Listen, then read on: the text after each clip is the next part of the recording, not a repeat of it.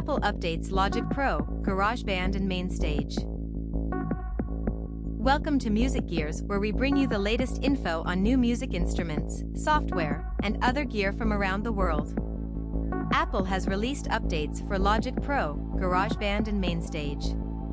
Logic Pro 10.7.3 new features and enhancements.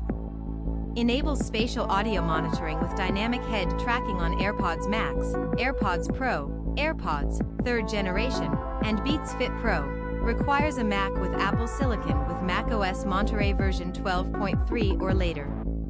Monitor through the Apple binaural renderer, which provides a more accurate preview of spatial audio playback on Apple Music. Requires macOS Monterey version 12.3 or later. Optimized performance for M1 Max and M1 Ultra on the new Mac Studio. Stability improvements and bug fixes, release notes.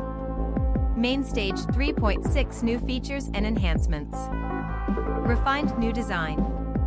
Expands the sound library with 120 patches, 50 kits, and 2,800 loops from today's biggest hitmakers, including Boys Noize, Lettieri, Ronson, Felder, Soulection, A Daytrip, Misch, and TRAKGIRL.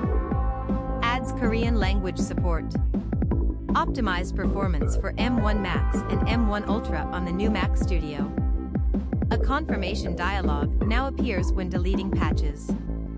Screen control buttons mapped to the tempo/tap tempo action can now increase/decrease current tempo in 1 BPM increments. Patch number and patch icon can now be hidden in the patch list.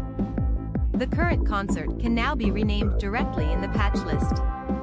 Stability improvements and bug fixes, release notes. GarageBand 10.4.6 new features and enhancements.